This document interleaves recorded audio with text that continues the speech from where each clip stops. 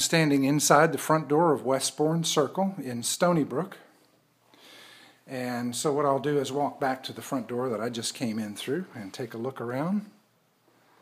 So dead ahead as you come in is a formal living room, and the sliders out to the pool. To the left is the dining area, and of course they're in the middle of moving, so we're looking at, a mess. The kitchen and 3 of the bedrooms are over to the left of the house, and the master suite is over here to the right of the house. So we'll take a quick look at the master suite. Coming in and turning to the right, we've got the bath with twin sinks, garden tub, great big stall shower, and separate water closet room. We've got a couple of good-sized closets. Actually, it's one closet with 2 doors, a drive-through closet,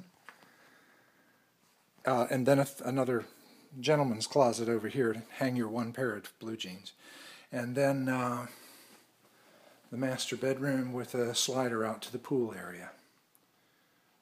Pretty typical 3 to 4 bedroom Florida home layout. Moving right along.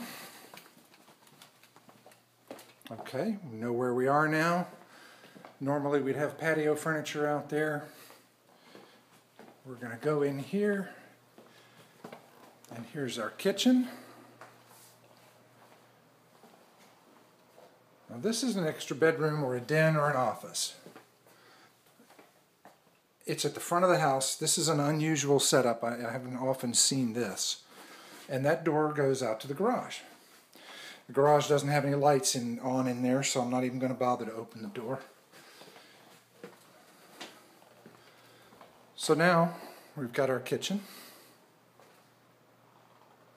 Thermofoil cabinets, older white appliances. Countertops have been tiled over. Over here we've got a breakfast nook with an intercom. We've got the family room.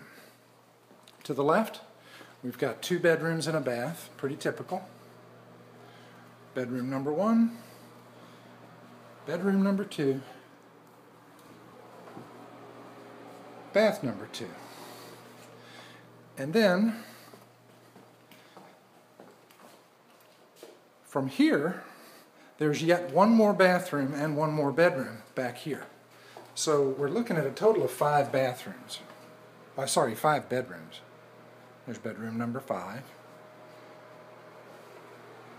And this bath is a pool bath. It connects through to the patio area out there. And we've got a stall shower. Now, out here on the pool patio, right now I'm looking to the front of the house, and if you could see through that sliding glass door, you'd see the front doors where we came in. There's your pool, lake view,